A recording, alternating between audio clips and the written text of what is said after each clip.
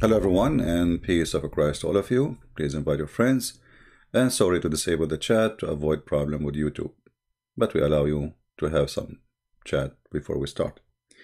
Our topic today, our question, very simple, and I challenge any Muslim to answer it. In the front of us on the screen, there is an old picture of a cult leader. If you make a simple study about cult leaders, you will notice all of them, they share only one thing, in common: sex. All of them. They want as many women as they can. In order to accomplish this mission, they have to convince their followers that this is an honorable thing to do. It's a God who wants them to do that. It's a mission from God. By sleeping with this man, God is happy. And not only that, if God is happy for you did sleep with him, God is happy from you too. So you will be treated differently because you made the most important person for God happy. So how those women have to make this man happy? Sex. And why this man, he need a lot of them? One woman, she can have sex. What when one woman can do, 100 women cannot do. It's the same. You have 1 or 100. Women is a woman. So why cult leaders, not only they want sex from their followers, but they want a lot of women. You see, if you study some psychology, you will find that's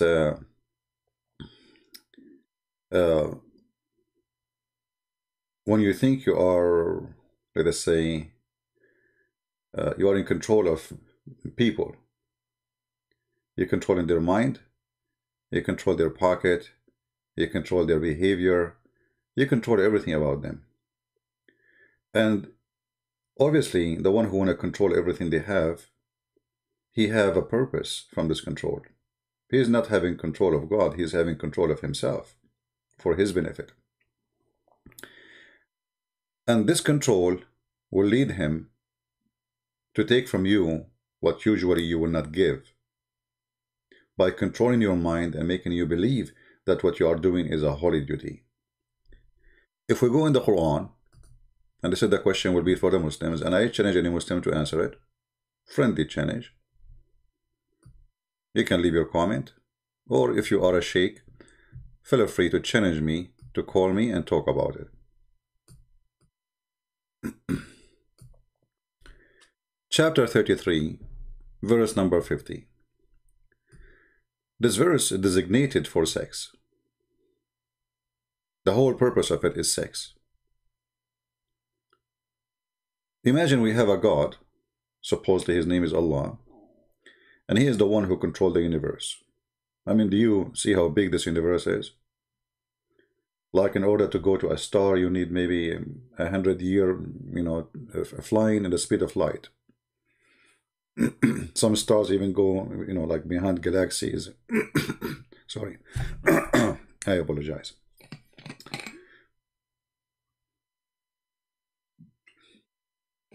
All right. Water is good. This is what the coffee do to me, but I cannot resist it.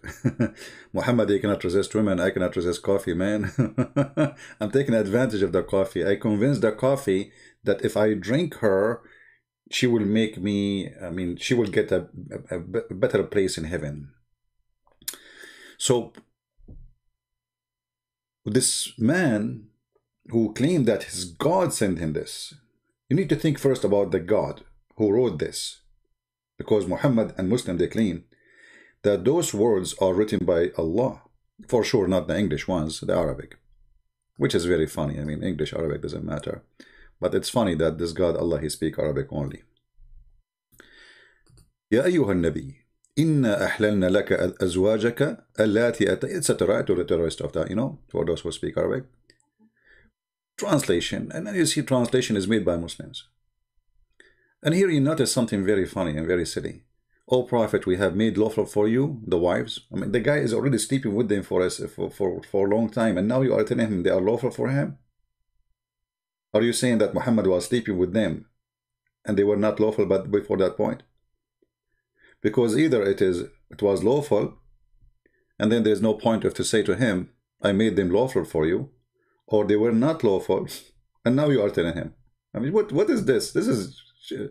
And then he starts counting how many women Muhammad he can sleep with. So he starts like saying, Allah assigned to thee. There's women Allah assigned to thee. You see, Muhammad is not after women. But Allah assigned women prisoners to thee. I mean, the guy is really busy. You know, the Muslim, they will say to you, well, do you know, like David, he have how many wives? Well, if you go to 2 Samuel, you will see that David is a sinner and God condemning David for his sin. Who said, you know, you will see that the whole Bible speak about the sin. And David himself, he admit that he is a sinner. He asked God for forgiveness for his sin. So there is a huge difference between a king, he was lousy, let us say, going after women, committing sin, doing evil, and a prophet who commits sin, but yet he claimed that his God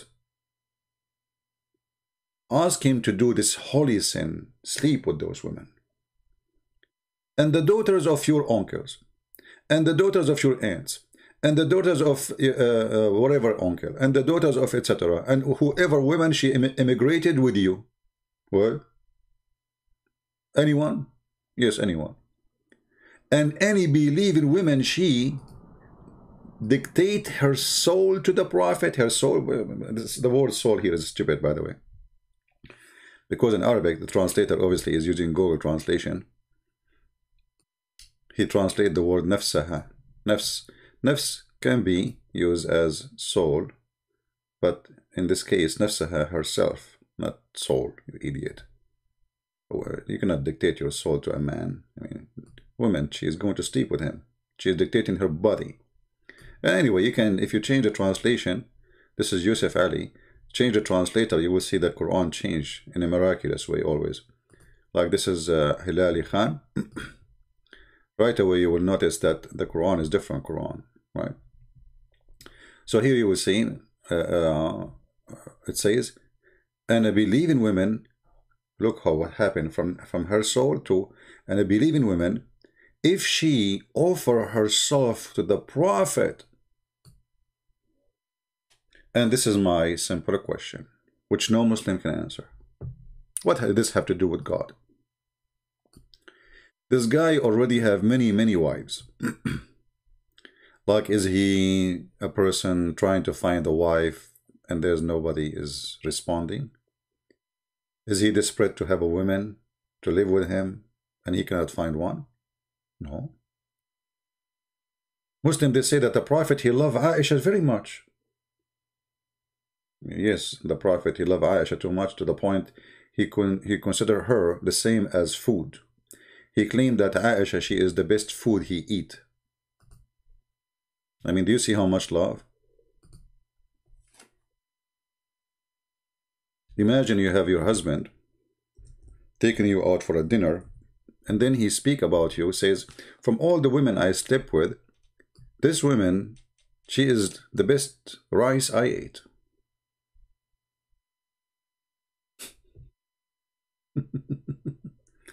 So Muhammad, he see women as a dish of food.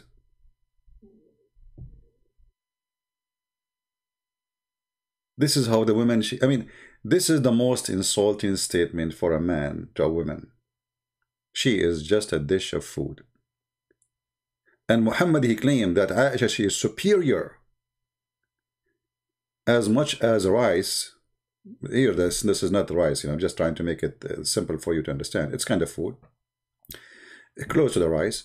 So it's the same as rice compared to other whatever.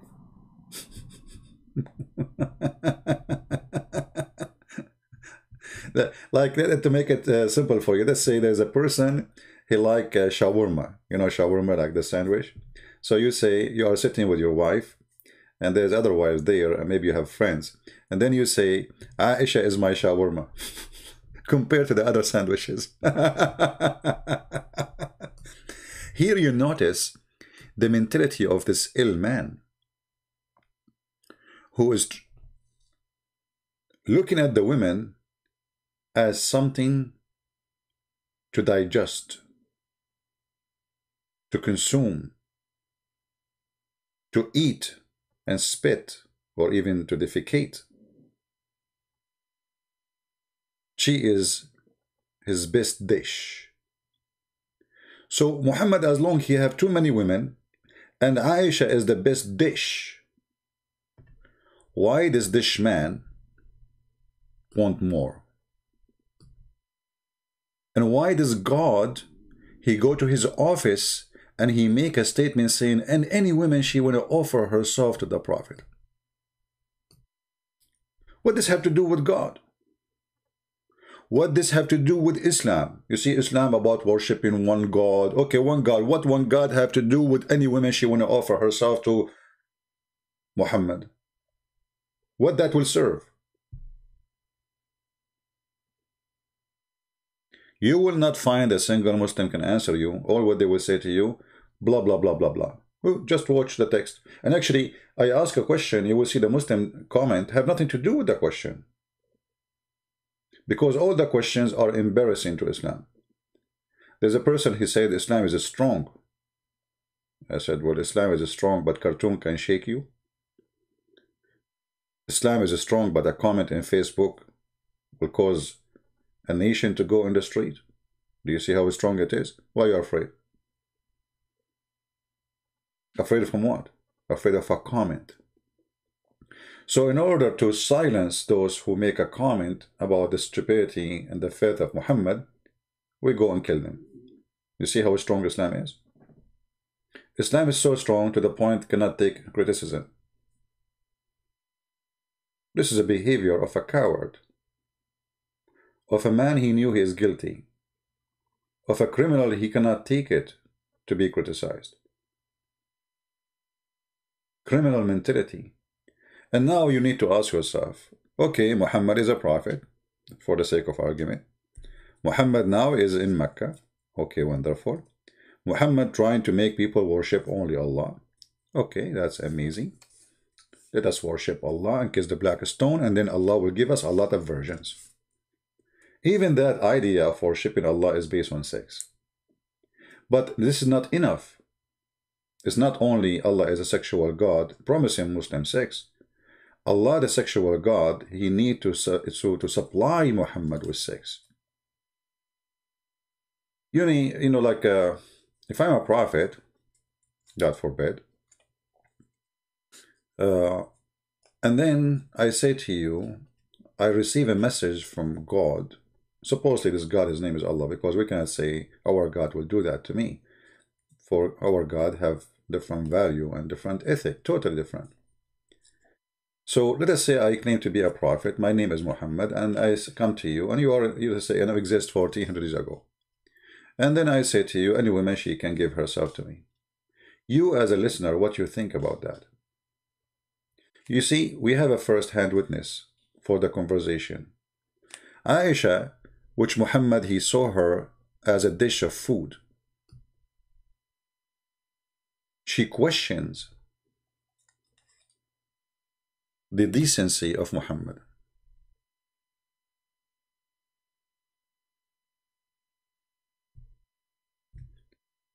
And if this is the wife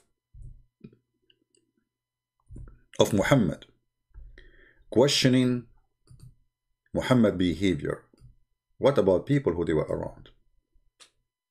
Aisha, she said, and this is Sahih, Muslim cannot say this is weak and this garbage, and all what they say is Sahih, weak. Islam is weak anyway.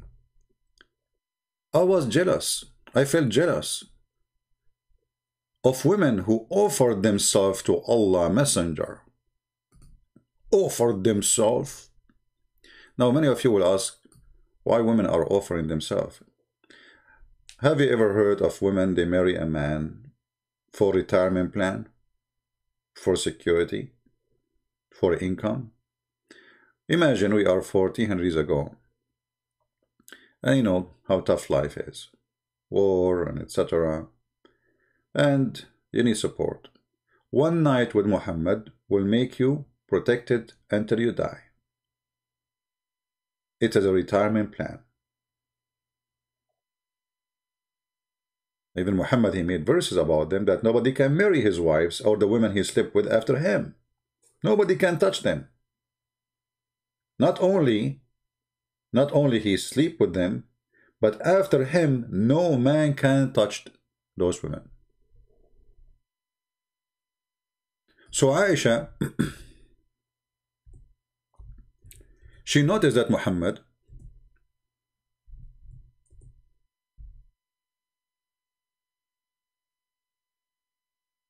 is after women. And she noticed that his God, he rushed into his desire. And because this God, he rushed into his desire, she questioned that. She said, I said, it seemed to me that your Lord hastened to satisfy your desire. Here you will notice that this is the desire of Muhammad, not the desire of Allah. Here you notice that Aisha, she knew that those verses are not from Allah. This is your desire. Muhammad, who is sick person, sexually sick, he liked to own as many as he can of women. And because he liked to own the women, he wants to have as many as he can. In the same time, after he owned them, even if he is dead, they cannot go free.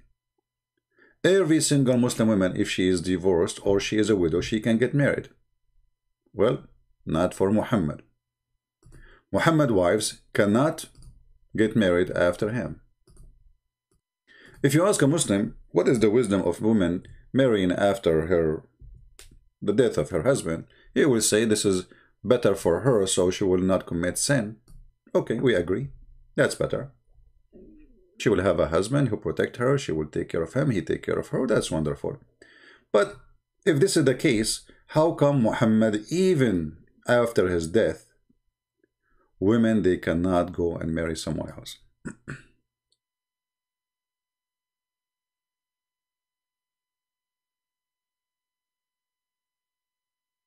Even Muhammad, he claimed that the woman who Muhammad he sleep with became your mother.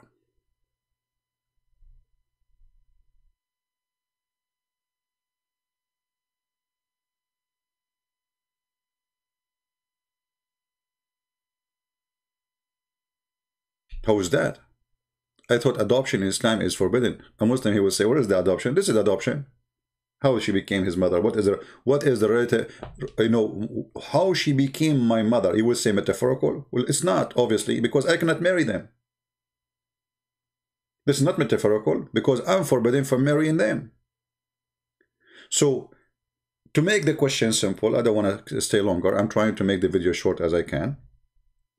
A man who asks his God or his God who make verses for him about to sleep with as many as he wish. Any woman she can offer herself. And after she offer herself, Muhammad he sleep with her. And after he sleep with her and Muhammad he dies, still nobody can touch her. What is that have to do with God? Is that an insult to Allah if the wife of Muhammad marry after Muhammad? Is that an insult to Muhammad? Aisha, when Muhammad he died, she was 18. Aisha, after Muhammad died, she was sleeping around. You can watch tons of Shia videos speaking about reference from Islamic Sunni reference about Aisha decorating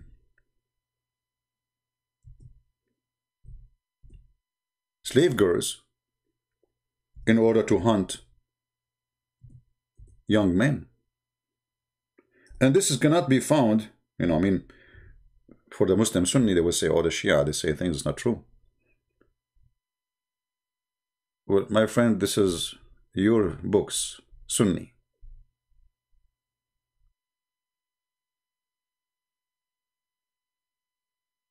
Actually, maybe I can find you the hadith here.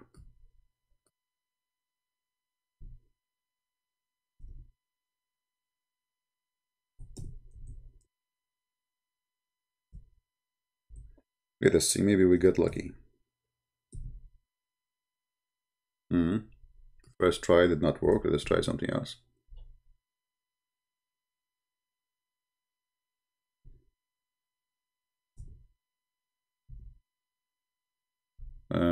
Let us try another.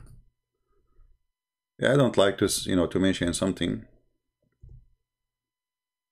without showing it.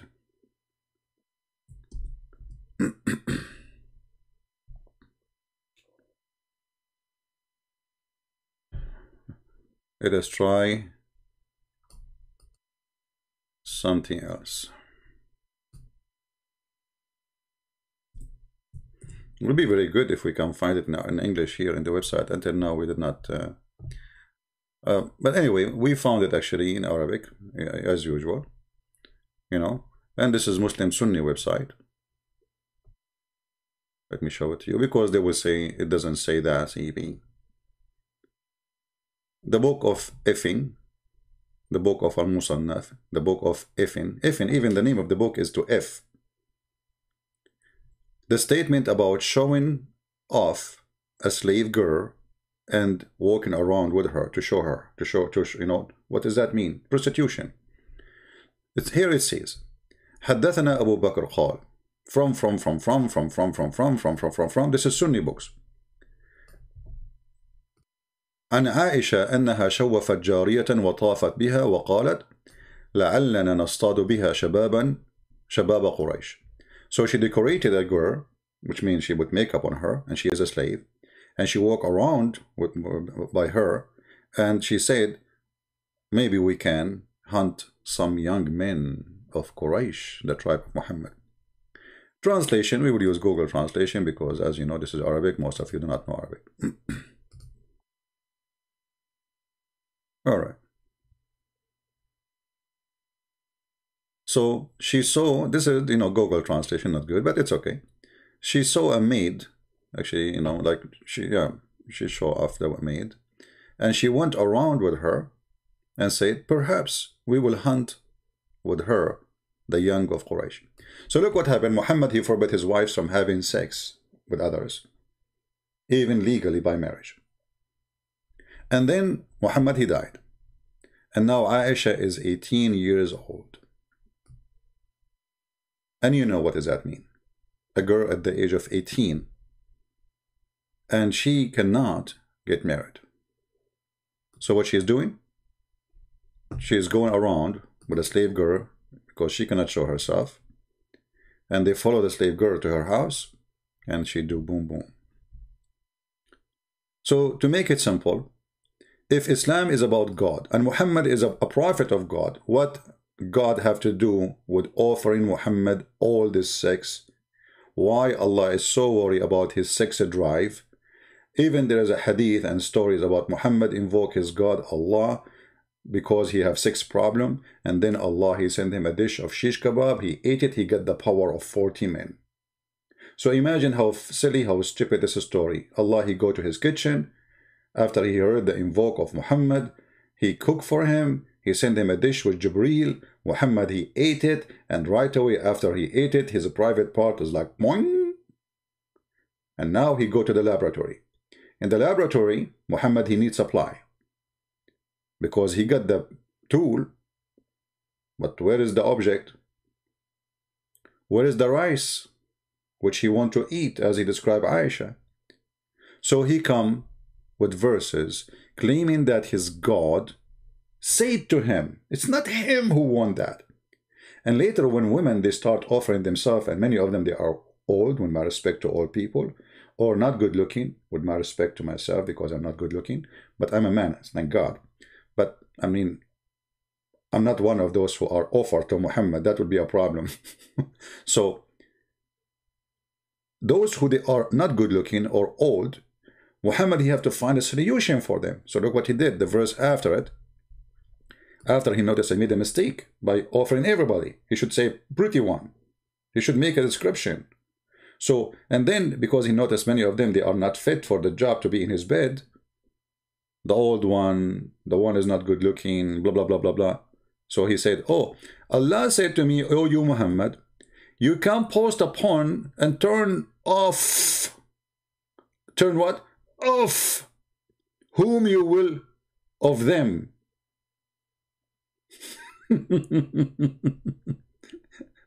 and you may receive whom you will. And whomsoever you desire. What is this? Hey, Habibi Muhammad, there's many women, they are coming to you. I understand they are not good looking and you are scared to sleep with them, Muhammad. This is not what you want. I understand you. Don't worry. Be happy. I will send you a verse, Muhammad. You tell them, I can post upon any one of you. There are many women, they want to sleep with the Prophet.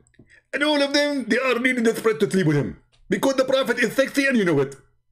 So, the Prophet, he don't like some women. And some women, excuse me, they don't look good. So the Prophet, Allah, he told him, okay, you can post upon. Actually, until now, you believe it or not, Muslim women, they pray to Allah to sleep with Muhammad. This is a fatwa in front of me. And the question is it okay to pray to Allah for a Muslim woman to sleep with the Prophet or to marry the Prophet? Can you believe it? Do you see the obsession? Translation.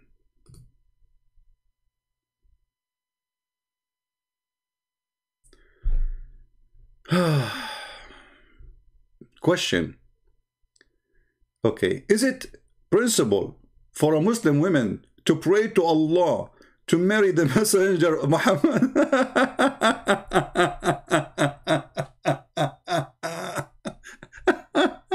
And the answer for sure, yes, absolutely.